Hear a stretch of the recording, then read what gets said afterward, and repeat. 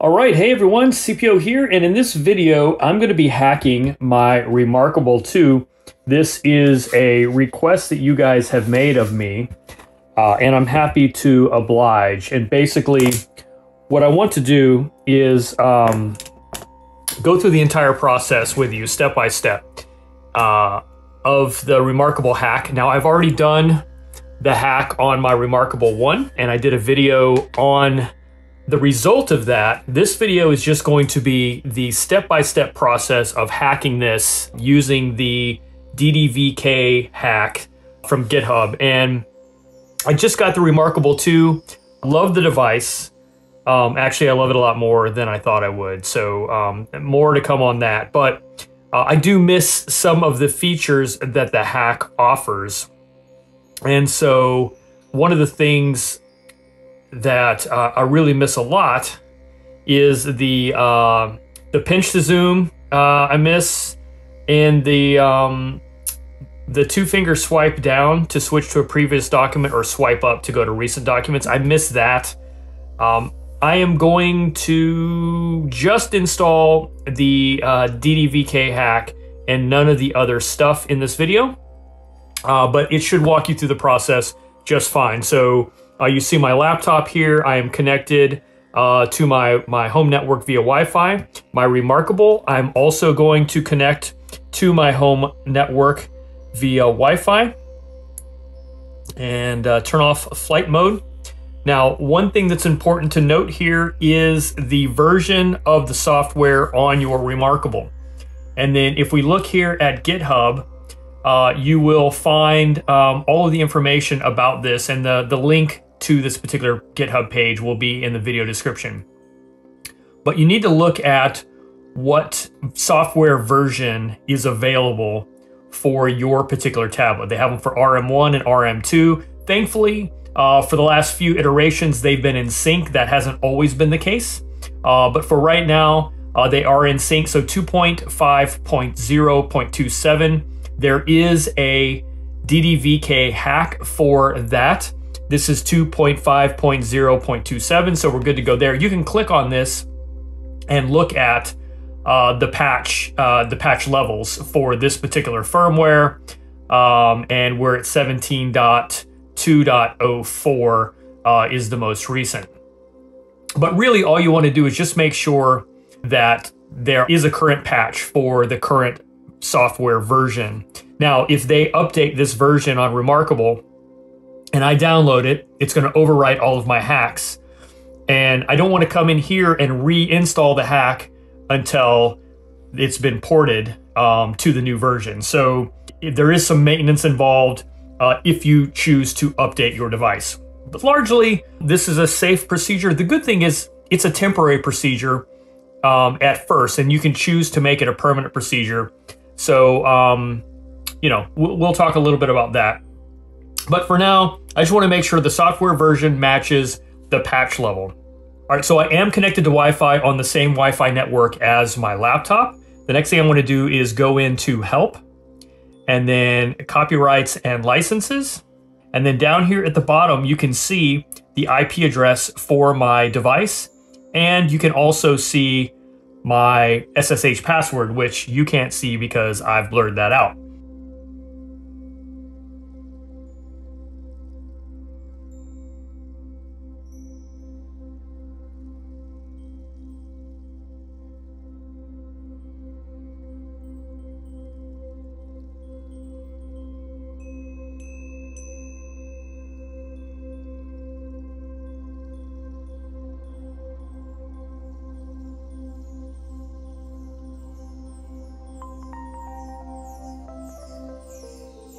You should write this down, take a picture of it, do something to capture this password, because if you want to access your device and you can't get to this screen for some reason, let's say something breaks, you'll be sad because you need that password. Now, there is a way to add key files for SSH.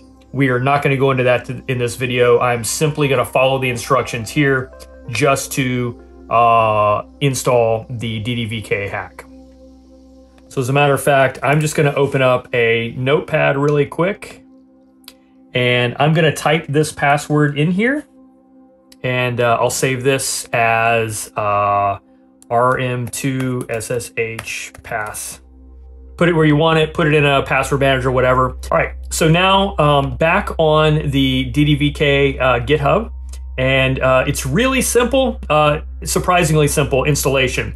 Basically what you're going to do is remote into this device using a command shell, and then run a script that will install everything for you. All right, so I'm going to open up a command prompt. This should be something everybody has on their computers, regardless of what you've done to it. Go here in the search bar and then just type in cmd, and you should see the command prompt. You can open that. And from here, I'm going to type ssh space root at 192.168.86.206. Obviously, you're going to want to put in your IP address of whatever your tablet says. And what that's going to do is log in as the root user on this device. I hit enter, and it's going to grab the RSA key fingerprint and ask if you want to continue. I do. I'm going to type in yes and hit return. It permanently added this tablet to the list of known hosts. So the next time you go through this, you don't have to go through this step of do you want to allow. It will just automatically go to the password prompt. It's requesting the password. So type in the password that is on your tablet, and you won't see the characters print on the screen. Just be careful when you type, go nice and slow and hit return. And then you can see now I am in the reMarkable. You'll get some sort of a graphic. Mine says 0 sugar in nice colors. And then I'm at a reMarkable command prompt. Once we're in there, we can go down here to the auto magic line and paste the following. So basically all I'm doing is copying this content, grab it all, including that last quotation mark there, come up here, and then we're gonna right click, and it will paste that into your command prompt line.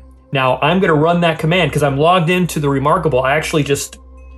I'm in the reMarkable. So when I hit return here, it's gonna do this on the reMarkable. And what it's gonna do is go to the GitHub usercontent.com, ddvk reMarkable hacks master patch.sh, and get the latest patch version. And this should work for 99.9% of the people. It's just gonna go up there and pull down that. And if you wanna see what that is, you can go look at that to see what it's doing.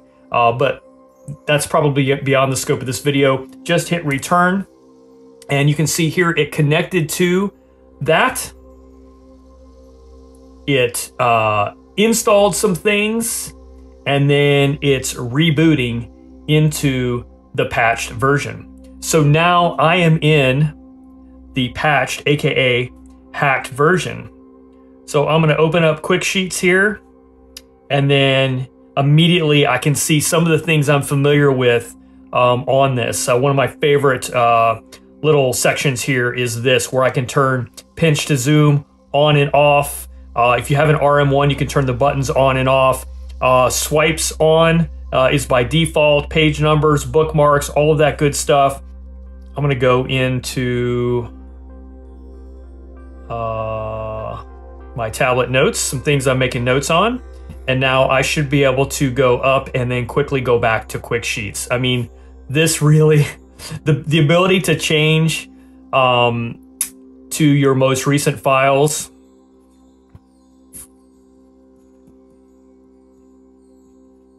is got to be one of the best. So you can go up to access recent files, or go down to just automatically go to your last file. Anyway, we're not going to go through this. If you want to see all of the hack stuff and what the value it adds to the reMarkable, you can go look at my other video. I'll put a link up at the top here that you can go try that. So if you like this, you can come in here when you're done playing around with it, hit Control C, and it's going to shut down and ask you a question, which is, do you want to make this permanent or not? If you say no, then it will basically undo everything, and then you'll be back to your factory version of the reMarkable. If you say yes, it will make it permanent, and we'll make some changes that will allow it to work after reboots. Now, I'm gonna hit yes here because I wanna make it permanent and hit enter.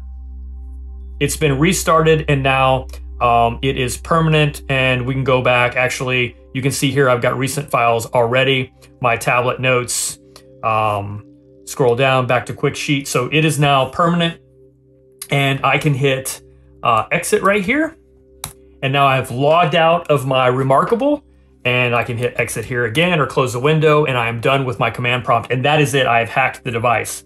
Now, if you want to revert it for whatever reason, you can go back in using the same SSH method we did before, SSH space root at whatever your IP address is, and then run these commands, and it will undo that for you.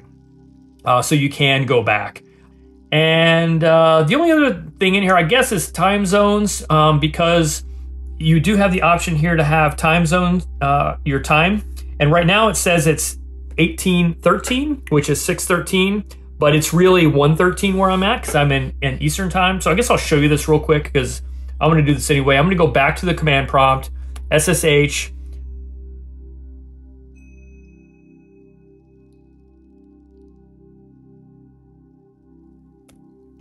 enter, and then now I'm going to set the time zone. And basically what you want to do is do the time